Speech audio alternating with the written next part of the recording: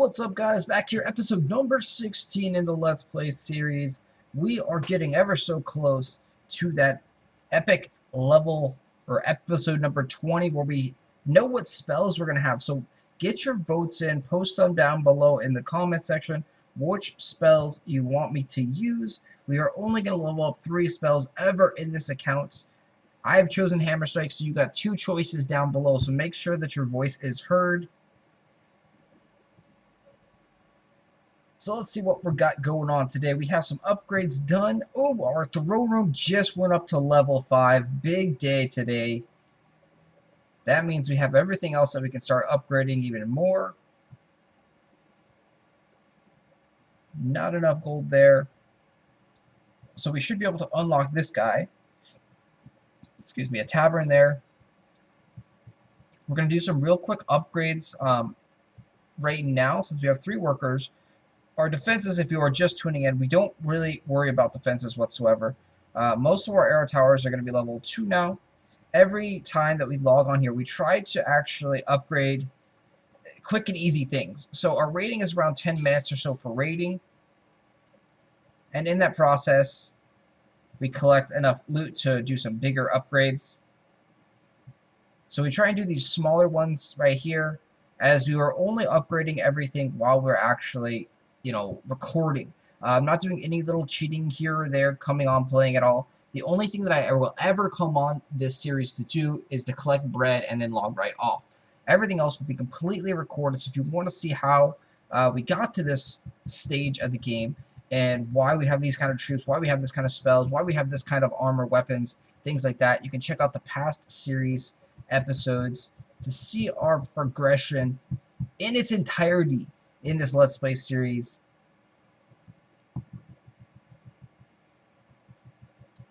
So getting the throne room up to level 5 is a big deal. It happened really, really quick now. I remember way back when the game launched about 2.5 years ago, maybe now. It took a long time to get to throne room 5. The gold was so small. The amount of gold that you found out there was just kind of like tiny, and you gotta struggle for gold and fight for that 100,000, 50,000. You had to use a gold shield to keep your gold. The game has gotten so much, generous, better for early level players, starting off players, than it was, 2.5 years ago about. And that's a good thing. I mean, obviously you have to allow the new players coming into the game to speed up the progression a lot faster versus people that have been playing for 2 years. I mean, you got to have them be able to catch up somewhat to be competitive to those higher end players. Obviously, it's going to take us a long, long time to catch up to anyone, in the 2,000, 3,000, 4,000 trophy range. 2,000 trophies will probably take us a few months. 3,000 will probably take us maybe 6 months. And getting up into the 4,000 trophy range could take us, 7, 8 months. I don't know. We don't know how long it will take us to get up that far. Getting to the 5,000 trophies might be impossible. We might not be able to catch up to the 5,000 trophy people without, a year or 2 of playing. We will see here. We are going to take this for the long haul. So we are not going to give up. Nice helmet here. Picked up another cape, and that's going to be an upgrade for us as well. So early on here, all these hero gears, we're just grabbing them for free from the Chamber of Fortune. You don't ever want to buy anything from the Granny shop.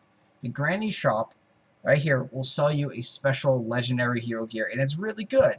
But hero gear gets progressively better as you level up your king. So we are level, I don't even know what level we are right now. Let me take a look. We are all level 24. So as we get to level 30, all the hero gear that we have at level 24 is going to be obsolete and just horrible trash. So you can see a huge increase there, 100 and something. This one gives us a lot more leadership. Let's go ahead and put that on right now.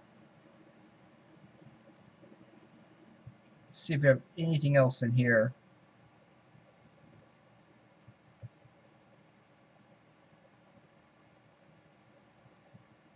Alright, so that does it for there. So we're just going to keep slowly but surely collecting hero gear. Our tavern there got complete. Nice. We have 170,000 now, so we can upgrade, hopefully, something. Wizard Tower needs to get to level 6 to do that. For that, we need 250,000. I know we can upgrade a wave here, and upgrading your waves is very important, even if we're not upgrading our defenses at all whatsoever, or very, very smally. I don't know what that is. Very slowly upgrading our defenses. Having your waves is a big thing. The waves will help tremendously. Waves are the most important aspect of your defense in the game, actually. So you want to make sure that you have your waves built up as much as possible, and it also does not require a worker to build up your waves, so that's a great thing to do. As you can see, we have 3 workers, and we're probably not going to get many more workers in this account, as we're not spending any money whatsoever, going completely 100% free to play. The workers could only be bought with gems, which typically you have to use premium currency, money, cash, dollar bills to buy those gems.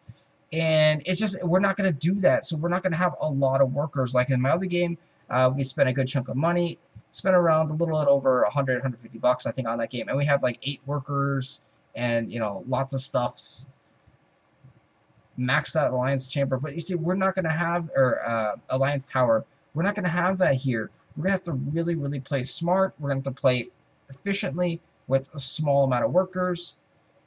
So any time that we can upgrade something without using a worker is great.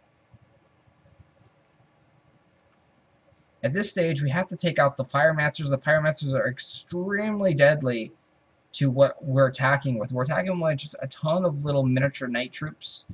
These mini knights. The cannons aren't very effective at all against them, as they shoot so slow.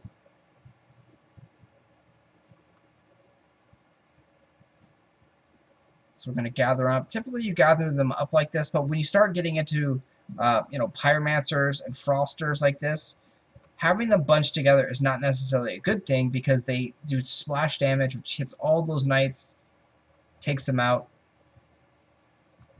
But if we can have them bunched up together for the towers, run up ahead like we are doing here, kill the Pyromancer, and then now sit back and recover some, that will work out.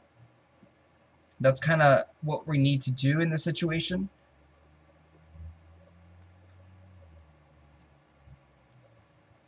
And now we need to wait back here for our spells to come up and to regenerate. You see, we have a sliver of HP left on our king. So just hold on, come a little bit. Let the second wave get up there. Got that stuff there. Do a Firestorm. And then a Hammer Strike. And we've taken them out. So we're not going to get the whole 100% here. We're not going to take down the castle gate. But this was a 220 metal base, if I remember correctly. That's a lot of metals. We were attempting to take this down so we can earn some free gems with the tournaments. Didn't happen. I need to pay more attention to what's in the bases. Pyromancers are going to be pretty much unstoppable at this level against us and our troops and our spells. We don't have anything else that we can necessarily do against Pyromancers. So this is going to be a very, very easy base. Everything's all up close and bunched together, I think. Saying it's 142 metals, which means they're saying it's pretty tough, but he has poorly chosen troops. And everything is all bunched up, so you can multi-hit all these things with multiple spells. So the cannons, they need a choke point to sit through and be safe and protected. This one, he's just having them sit behind his barricades. And then the Ogre is very inefficient at this low level. Ogres are horrible, so we'll show you this base. Ogres just get disintegrated, nearly half HP on one Hammer Strike. They're super, super slow. And for a base like this, we can pop out some cannons ourselves, because we don't have to worry about any real choke points.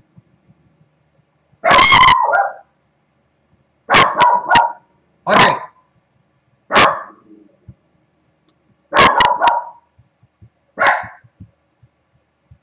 Apologize for the dog. Need a muzzler. Muzzle the dog. Nah, it's kind of cruel. We don't do that. We don't do that.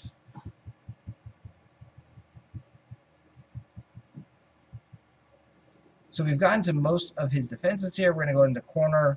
We're going to Firestorm. and then we're going to hammer strike. And the hammer strike, as you can see, did about 50% on the ogre.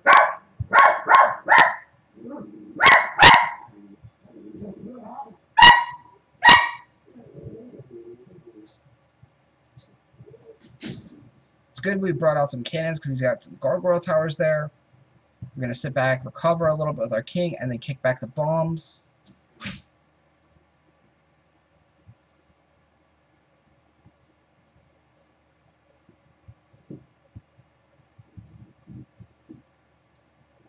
And up here, this is, look at that, hammer strike hit down 4 targets, actually 5 it hit. The barricade over there, it looks like, did about 50% on all those targets. Easily going to crush this base with, 45 seconds left or so.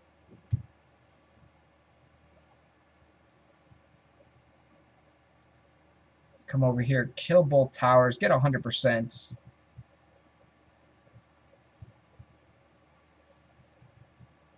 Yeah, very, very easy base there. Again, poor troop selection, poor base layout.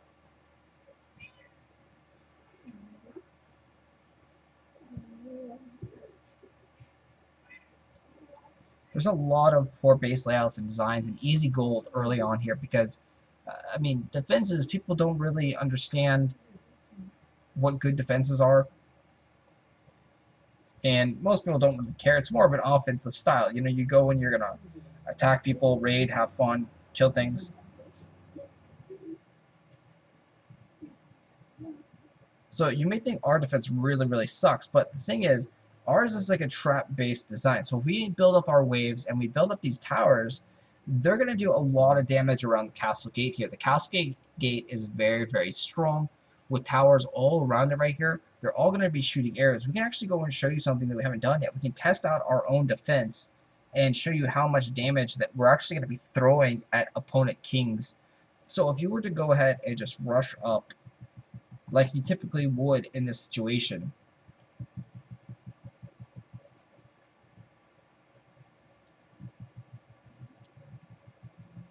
you're going to be ahead of your troops, and the damage will just slowly add up over time. When you get to the castle gate, you're going to see there's arrow towers over there shooting you. You got arrow towers over here shooting. And there's a pretty decent amount of damage coming out from this setup. All the knights are dying.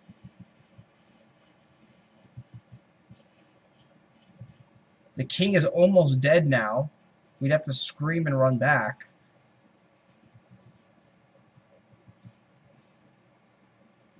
And you can see all our knights are almost dead right there as they come up through here. The arrows are doing a really effective job at taking down our troops. So it's not as easy as it looks.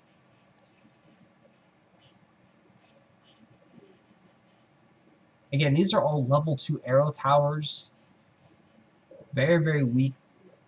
I think we have one level 4 arrow tower in here as well. Oops. And so you can retry, do it again. You can use scrolls. And it's a really, really great thing to test out your base. So our base may look really, really weak, but it's actually not that bad of a base. For the amount of money and gold that we put into it, it's actually a really, really good base. I think we have enough for one more raid, maybe 2. Bread here. So all the workers finished. We need tons of gold now. 226,000. That is a insane amount of gold. So this is going to be awesome. If we can take this base down, we should have looked at the mini-map.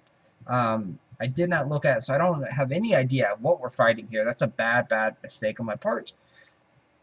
Let's hope that 2 cannons and a whole bunch of knights work out really, really well. That's kind of my go-to strategy right now, is 2 cannons and a bunch of knights.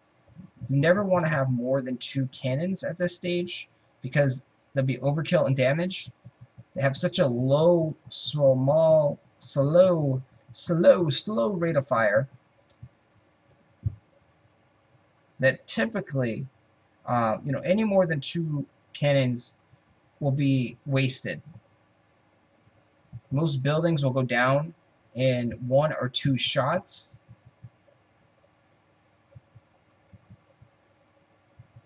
Scream and grab them together.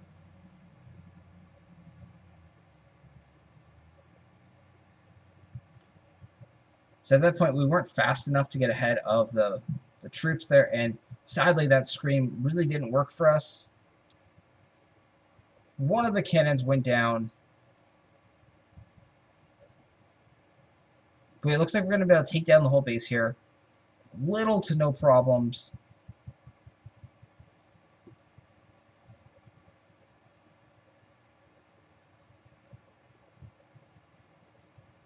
I'm going to scream again to give some protection, some room for our cannon to get up here.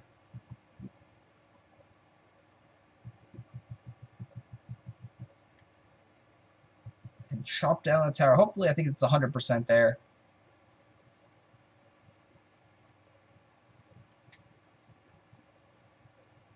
And with the gold bonus, we're going to get a lot more than 48,000 gold, guys. That's sometimes a display error. It's like when you get too much gold, they're like, oh, whoa, we don't know what to do. It's like craziness. That's madness. Too much gold. So we got 450,000 gold now. We're almost maxed out on gold. Let's go and upgrade our wizard tower to level 6 for our troops. Let's see here. Let's go and upgrade the... Oh, we don't have enough yet. We can actually join into the alliance war. This is going to be our very first alliance war here.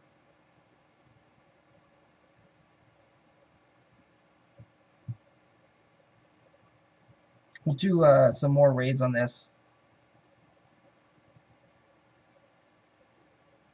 in the next episode. But it's really nice because right now the bread cost for these raids are half. So we can raid these guys if there's any decent loot. Typically there's not good loot at all in the Alliance Wars. But you do get skulls, which give us magic chests, which gives us a free gold. So let's go after this guy right here. And also a great way to earn medals too. So the attacking these bases at 50% bread cost is going to give us a lot of medals. If we put in the time to, attack bases, we should easily be able to win the Bronze League, potentially jump up into the Silver, get our star there. In this situation, the cannon is going to be very, very bad. He's going to sit right there, and he's going to get shot away by the ranged DPS. So this kind of a base layout is very, very effective at taking down cannons. What we have to do here is we have to make it past these barricades, get onto the other side,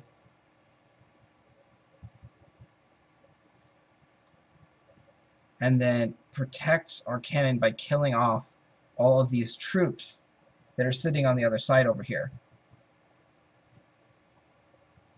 At this point, we're going to recover some and then bring out a cannon, kill that next wave, and we're going to bring out another cannon.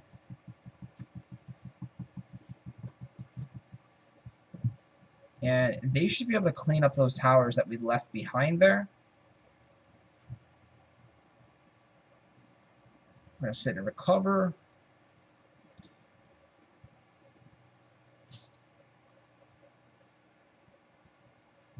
Screen to make the guys a little bit faster.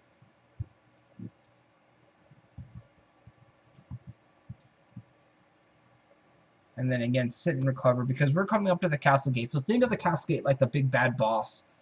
And the boss is got lots of power, lots of HP. We need to be strong to take on the boss. So now we're going to come up here. It's mano-a-mano, one-on-one with the boss. The castle gate tower. See, we're slowly damaging it. He's doing a lot of damage to us as well. In a situation like when you're all by yourself like this, you want to make sure that you have spells ready for the troops that he spawns out the waves. There's the reinforcements. The cannon takes it down.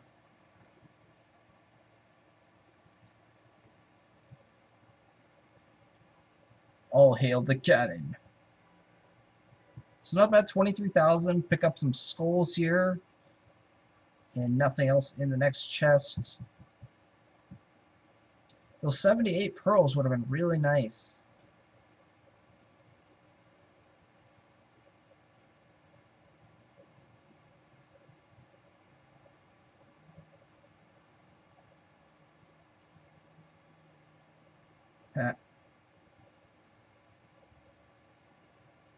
I think the monks works well on defense and offense. So much you can do 60 monk, but I'm loving the monk.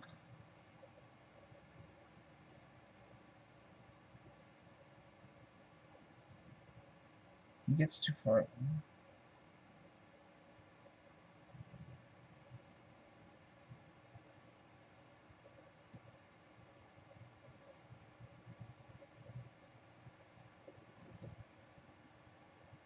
Right, so we need one more raid to get some more money. 250k. Next episode, whoa, there's 218,000. We will jump into the Alliance Wars. And we'll do tons and tons of Alliance Wars raids and base demolitions, destructions. Because again, most of these bases, even if they are higher trophy levels, trophy rankings than you, are going to be beatable. The defenses in the lower level, under 1,000, are very, very weak for the most part.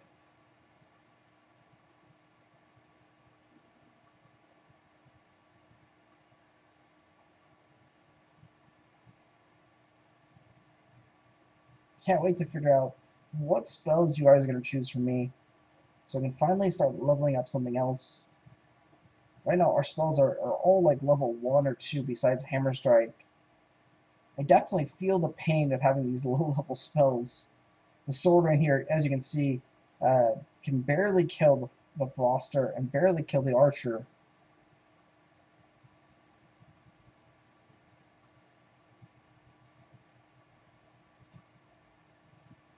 And, I mean, Sword Rain's only effective if it gets that one-shot kill off on a lot of troops. So if it fails to kill those guys in one shot, it's really like a wasted spell. So against the Pyromancers, it's kind of worthless right now. Against the Arblasters, I don't believe it was one-shotting them.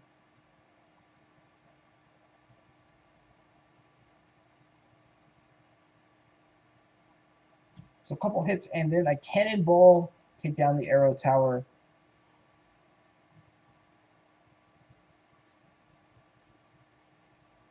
That tower's going down. So see, we had one cannon. It lived the entire fight there. Did tons and tons of damage. And we just leveled up to finish off the episode. Good stuff. Good stuff. We failed in the chest. So the chests are now going back to their actual real values. Before, we saw like every chest that we got was always like, got them all, got them all, got them all. It was just bizarre because normally you fail so much on those chests. So let's go and upgrade Troop Academy. And we have one more worker. Upgrade the castle gate. Make that even deadlier. And that's going to wrap it up here. Thanks for watching. Make sure that you check out some of the other videos in the series or some of the higher level gameplay for Revolt 2 if you are interested in that.